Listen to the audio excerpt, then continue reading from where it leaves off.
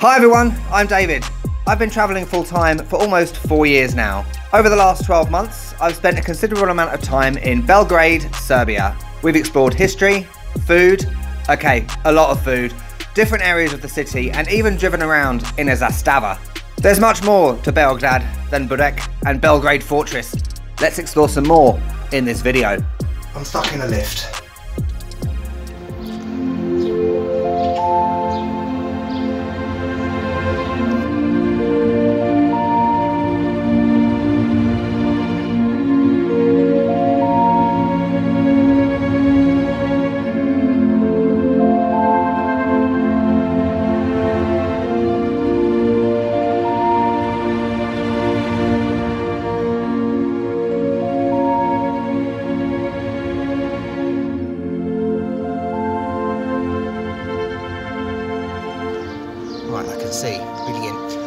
Hello everyone and welcome back.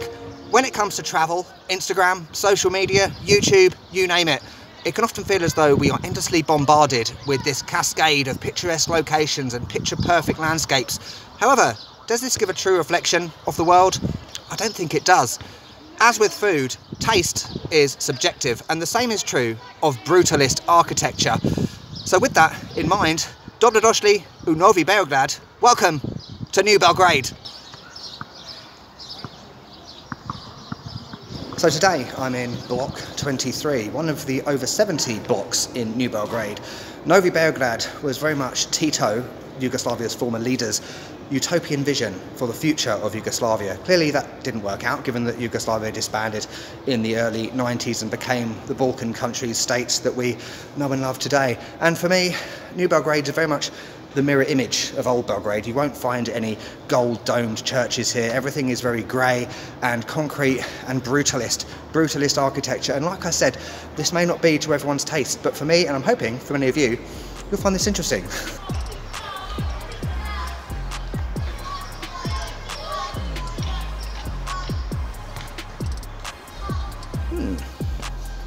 Isn't that cool?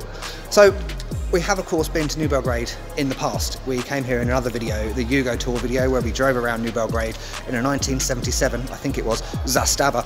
But the thing was, I didn't really get to explore in detail in that video, so that's why we're back. Hence why we're back today. So New Belgrade is very much a post-war city. So construction began here in 1948, the ground was broken then, and it was very much built by youths, around 200,000 people from across Serbia as part of a youth program. And this whole area was very much like swampy and marshy, so a lot of sand had to be moved along a 1 kilometre channel, I believe, to make sure the ground was suitable for building.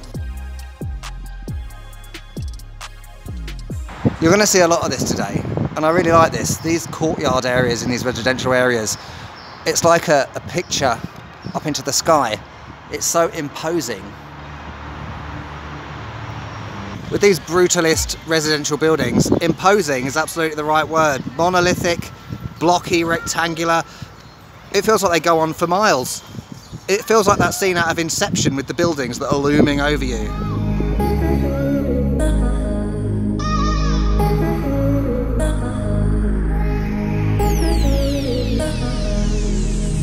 I cannot really been addicted to you. All of my attention I've been giving to you. I thought I'd come into one just to have a look, to go up the top, get some views. Oh, thank Christ, the lift works. This is just like the lift at the place I'm staying, with those doors. Okay, where should we go? 10th floor? Why not?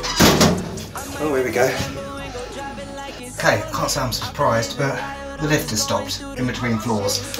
There's number 3 down there, brilliant. Right, how do I do this? I'm stuck in a lift. Okay, it's because the door wasn't closed properly. I'm now on number 6. Oh, here we go. God, this is ridiculous. It's all good fun, right? Okay, we're moving again. The adventures of David in a lift. In a brutalist building. Here we go, number 10. Okay, it actually goes up to the 12th floor, but as you can see, padlock. But we are pretty high up. Okay, there's a bit of a view in the distance. Let's see if we can go up another building. Oh, this is fun. Okay, it appears I have to keep the door closed with my foot. so that it doesn't stop between the floors. Oh shit. So thank you to the little old lady who let me in. I could have been any old murderer or a psycho, fortunately I'm not. Now of course, if you are an architecture nerd like me, if we compare New Belgrade to cities like London, Paris, Berlin, you'll know that those cities have a far more lengthy history in relation to its architecture. Thus, there's far more variety. In New Belgrade, it's very much uniform, everything looks the same. But that doesn't mean it's not interesting or unique, because it is unique. I've been to a lot of countries and cities before in Eastern Europe and also ex-Soviet countries that have similarities in terms of its architecture, and I think it's important to recognise that regardless of whether the architecture is grey and concrete and covered in graffiti, it talks about the history of that city and country, and it's just as important to come to places like this as it is to go to places like Berlin, Paris, cathedrals, you name it. I love it. By the way, that sign, niche, it's foreshadowing a future storyline. We're now in block 28, and the interesting thing about a lot of these brutalist residential buildings is that many of them are named after certain things. So this is Televizorka. Apologies for the pronunciation. Can you guess why? Yeah, a lot of the windows look like TV screens. Amazing, right? It's interesting that, you know, all these blocks have like this communal park area in the middle. Oh, hello, lads with their tops off, playing basketball, brilliant. Right, let's climb up this little hill. Yeah, so a lot of these blocks do feel somewhat communal, and it's similar to like communist buildings in ex-Soviet countries, that there was this view that they had to be like a collective and communal living with maybe like a sole dining area on one floor. And there's definitely that feel here as well, with like the recreational area in the middle. Here's a closer look at the TV screen building. So these windows are like concrete surrounds and like indented, is that the word? In, and it's cool, isn't it? And the thing supporting my theory about community in these blocks is the fact that at the bottom of them all there are like shops, markets. Here we've got our hairdressers, Friseursko. Is that a male hairdresser, like a barber's? Because Friseur in German is hairdresser, salon. Yeah, it's cool. Oh, it's bloody hot. And I'm curious about something, right? For any Belgrade residents, typically New Belgrade. So is there an element of like block pride if you live in a certain block? Because every block I've been to, if you look on the signs, there is the number graffitied on. So it feels like maybe there's an element of pride in relation to what block you're from. Who knows?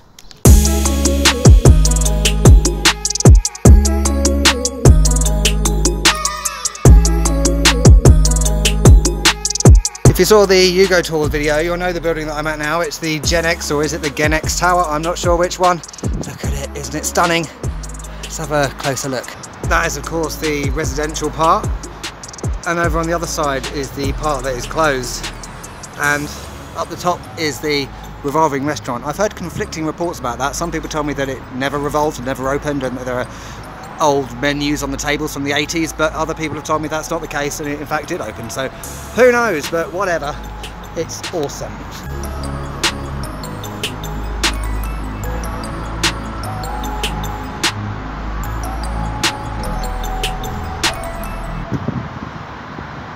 Okay, you can't see me, but maybe that's a good thing. The thing I want to say about this building is that, from what I remember, it was built because Tito needed like a building to show people flying into Nikola Tesla Airport, like, wow, Belgrade, it's this modern, amazing, interesting city. And, you know, this building is interesting. Just look at it, look, look, look. And you have to remember that back in the day, like in the 70s, 60s, people of great power and influence did come to what was Yugoslavia back then. Richard Nixon, Queen Elizabeth, people like that. So I'm sure, I guess from the point of view of Tito, he wanted buildings like this to show that Belgrade was this contemporary modern city. Contemporary is the word. Modernist, brutalist. You're getting all the architecture terms today. So this other part of the building, the non-residential side, you can't get into. From what I know, you have to have like contacts, and the security guard will let you in. It'll be cool to go up there one day, but maybe not today. Maybe you can go in now as a tourist. That's Yugo Tours, the same company I did the Yugo tour video with. Just gonna have a look, see inside.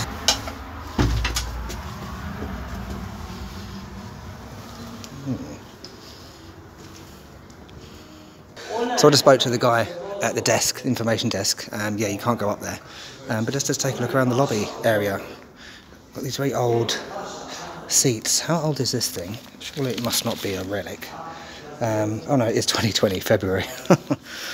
But yeah, it's cool to at least be in here. Look, it's very sort of, you know, 70s looking. Look at that clock up there. And around that corner there are a load of chairs that, you know, they've seen better days. But yeah, it would be cool to one day go up here. However, you can go in the residential bit apparently. I don't know if I'm allowed. I'm not a resident. But hopefully these lifts are a bit better than the other one. The lift is coming. It's very nice. Look at the decoration in the lift. This is cool. I'm in the Gen X tower, or Gen X. Come on, floor number 30. All my ears are popping. Okay, you need to get a key to get into these bits, but this one's open. I was just thinking it'd be great if there's a window to look out of, and then what do I find? A window. Okay, you can't really see much out here because the window is filthy, or at least the outside is. But there is New Belgrade down there. Look at those, you know, square blocks of buildings down there. It's a bit like in Ukraine and Minsk when I was there. Wowzers. And up there is the restaurant. The floors have got the floor number on in big writing. And then these circular windows. I think I'm going to go back down in the lift. I'm not going to go down the stairs. I'm now in block 4, block 34, 5, I'm not sure. Studentsky Grad, student city. And I could be completely wrong. I'm sure I read this somewhere. Hi Belgrade boys. Oh, I've got to stop that. It feels like this area was kind of put together more recently. Like, I'm talking like 60s, 70s, because it is different from what we saw before, block 23 and block 28. You know, it's nothing special. It just looks like every other sort of residential block that you see all over Europe, even in the UK. So, yeah, that's Studentsky Grad. Oh, have we got a... What car is this? The lighting's terrible. Is that a Yugo? Is that a Zastava? Hang on. Or is it a Lada? It's a Yugo. Hi, Han. Right, I'm getting too old for this. I'm blimmin' exhausted. And for those of you, the select few that are total twats, sorry, for any of you that's going to say, oh, you keep going to places that are all grey and full of graffiti, oh, whatever, chill your boots, Huns. Don't panic, because we're going somewhere now that's like colourful and down by the river. Lovely. If you saw the last video, there was a bit at the beginning, previously on, very dramatic, and we said, it's Hotel Yugoslavia. It was filmed just over there. Because guess where we are, Hans? Hotel Yugoslavia. Now I've come back here because in the Yugo video we didn't really get much of a chance to look around, if you know what I mean. It was just like in, out, job done. So this time it's time to have a bit of a closer look. So having a look at this, I really love the lettering above the entrance. It's like old school, it's really dramatic. But then actually when you look at the rest of the building, it looks quite plain, you know? It was like a 5-star hotel, that is, I think now it's like a 3-star one, but you know, as I said before, like Queen Elizabeth stayed here and stuff. And in the middle there, you've got very reflective windows. I didn't notice that before. But yeah, it just feels like a plain building. If it wasn't for the entrance bit with Hotel Yugoslavia on it, Boulevard Nikola Tesla, it wouldn't really be a landmark, if I'm honest. I'd be curious to see how much it costs, Hotel Yugoslavia, for a night. Maybe I can stay here for a night before I leave. Who knows?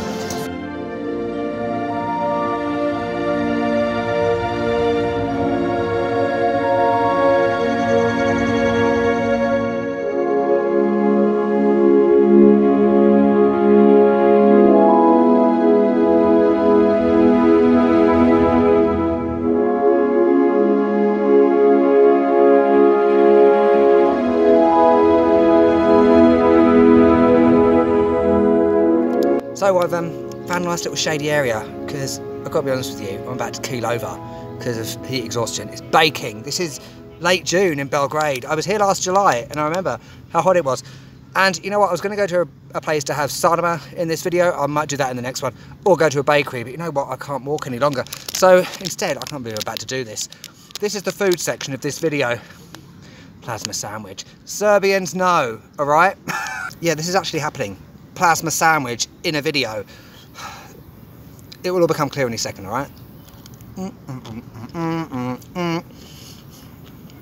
So basically, it's nice cream with a biscuit thing, but it's not just any biscuit. This is plasma. And I honestly don't know why plasma is so good. I can't put my finger on it, because actually it's quite plain, a bit like the buildings we've been seeing today.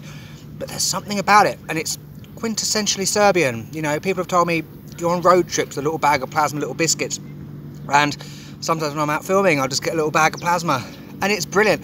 There's also like a box of like plasma crumbs. I put it in Nutella. Apparently you're meant to put it in like milk or something.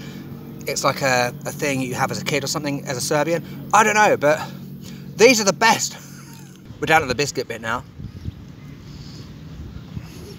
So, because it's ice cream, the biscuit is soft. It's perfect. So let's bring this video to an end because I'm knackered. And I'm going to use the plasma metaphor, alright? Let's see if those of you that are intelligent can get it. Serbians love plasma. I love plasma. You may not like plasma at all. That's okay. Because going back to what I said at the beginning, tastes differ, and that's okay. You might not like the architecture we've seen today, but I do, and some of you may do as well. It's an important part of history in Belgrade, whether it's amazing or whether it's ugly. Who cares? It's part of history. And you know what? For those of you that do say, oh, you want to see the, you know, the horrible places, you purposely show those places. Yeah, I do, and I'm proud of that, and I will continue doing that, because if you want to watch travel videos that, you know, the obligatory blonde or young couple in their 20s in Bali, you know, fake bullshit, this isn't the channel for you. With this channel, you get this, and reality. So, I'm going to keep eating this before it melts. Check out my website. It's in the description down below. You'll see an accompanied blog post to this video, as always, with lots of photos, extra video, you name it. We'll see you next time. Catch you later. I can't lie, I've really been addicted to you. All of my attention I've been giving to you. Caught up in my feelings, I got feelings for you. Caught up in my feelings, I got feelings for you. On my mind, I can't lie.